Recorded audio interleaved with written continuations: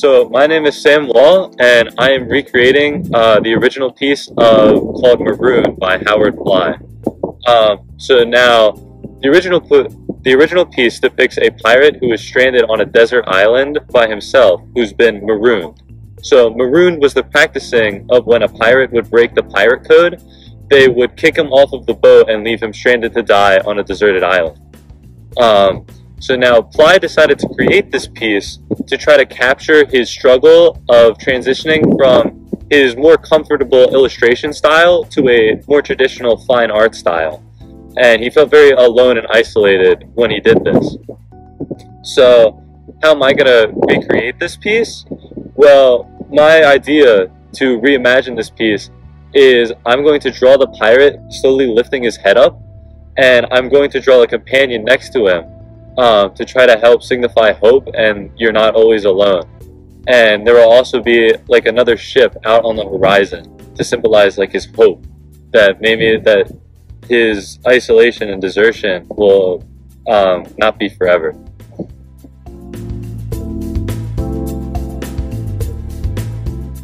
The artwork I'm doing an interpretation on is Maroon by Howard Pyle.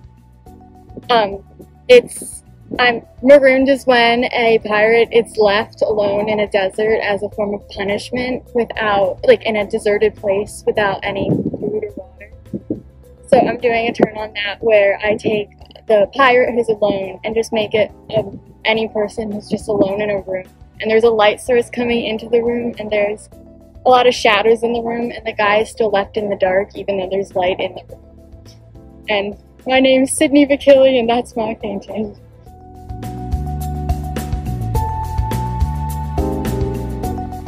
So the name of my artwork that I'm taking inspiration from is Maroon by Howard Pyle. And I think the main message of that one was just kind of like isolation. And I kind of imagined like the man in the painting leaning against a building.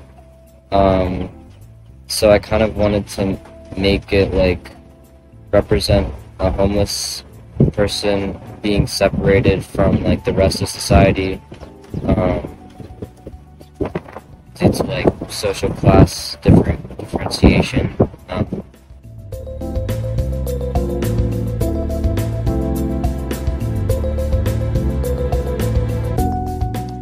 Okay, so for my piece, I used John Sloane's procession to the Cross of Martyrs.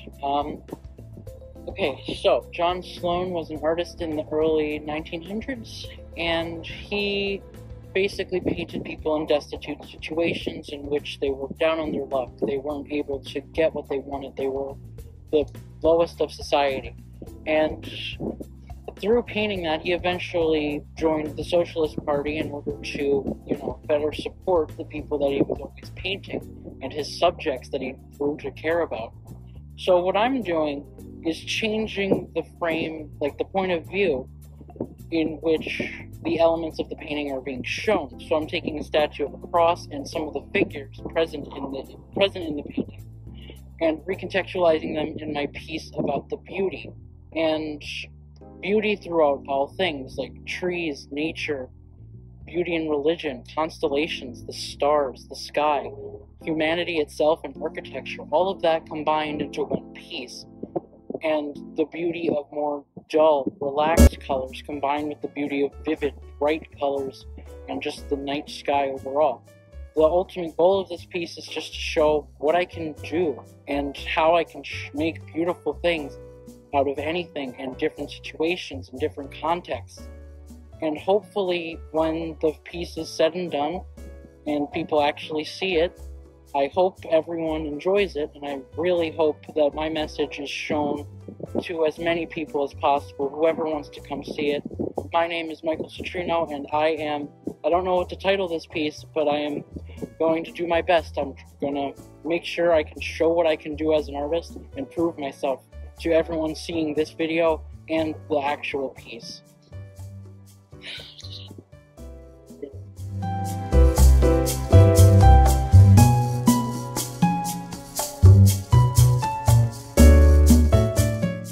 Okay, so I'm Kai Almanchili, and I did the painting. I'm recreating the painting Lady Lilith by Dante Gabriel Rossetti. So in the original painting, it's about this lady named Lilith, and she's a character in Christian mythology who's supposed to be like the original wife of Adam before Eve, but she's kind of portrayed as like this temptress who's like seducing Adam. And in the painting, she's like holding a mirror, and she's looking like very vain and arrogant.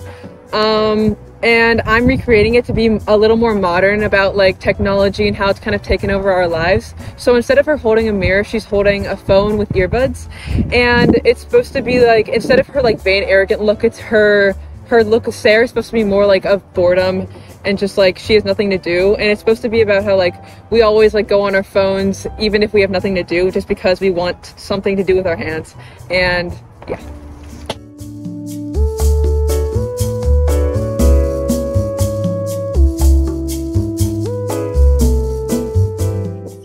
My painting, The Love Messenger, was painted by Marie Spartali in 1885, and she was part of the Pre-Raphaelite movement, which was all about feminism.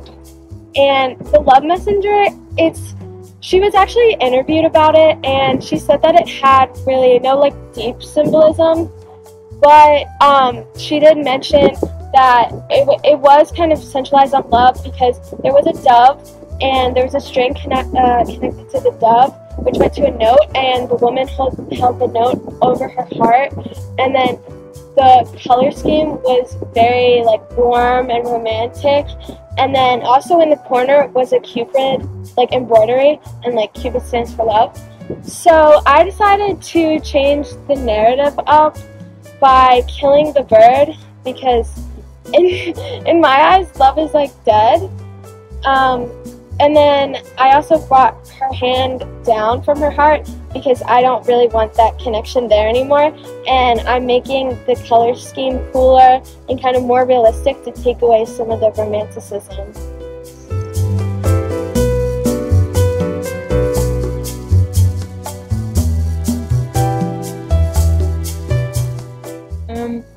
My painting that I've made adjustments to is Water Willow by Dante Gabriel Rossetti. The willows in the original painting, we googled it. They represent like longing and waiting. So I added a phone into the woman's hand to symbolize that she's waiting for like a text or something. And I think that this also really resonates with me, because like I'm not a very patient person. I don't like waiting for things. So she kind of has like a sad look on her face. But yeah, that's kind of all the adjustments that I made to the painting.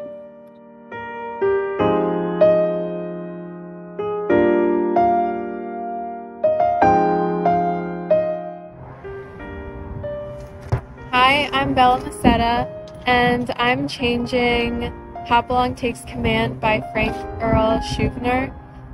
He painted the piece about a cowboy hero, and he really emphasized the fact that he had a shorter leg, but it's not that obvious to the audience that he was a hero. So I'm going to change the piece by switching out the gun in his hand with Captain America's shield to make it obvious to everyone that someone you wouldn't expect to be a hero can be the biggest hero of all.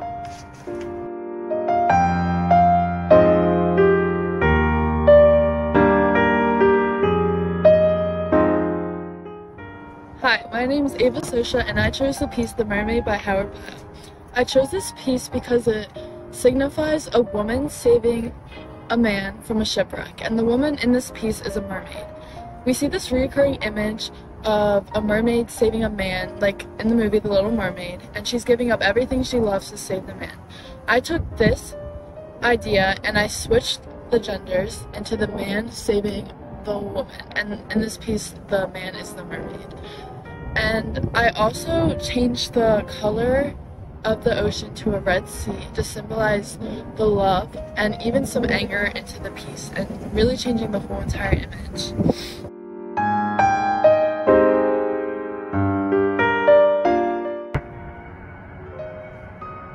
Okay, so my piece is inspired by Howard Pyle's The Mermaid.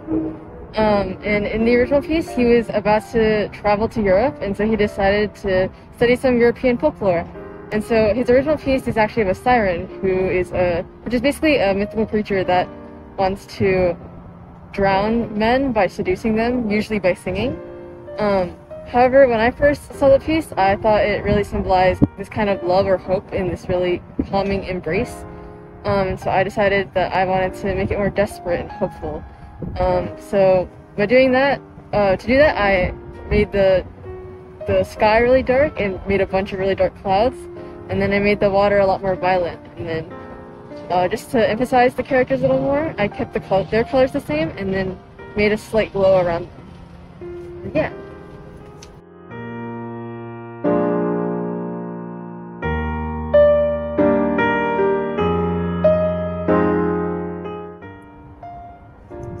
Hi, my name is Carol Diaz.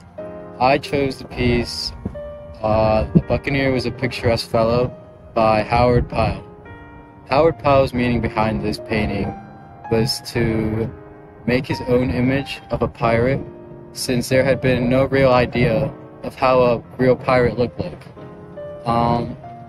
What I'm changing to this painting is its setting, and I'm changing it from the pirate's usual sandy beach background to a more city background. And what I mean by this is I'm trying to show how the world has evolved and made advancements in its clothing, architecture, and technology.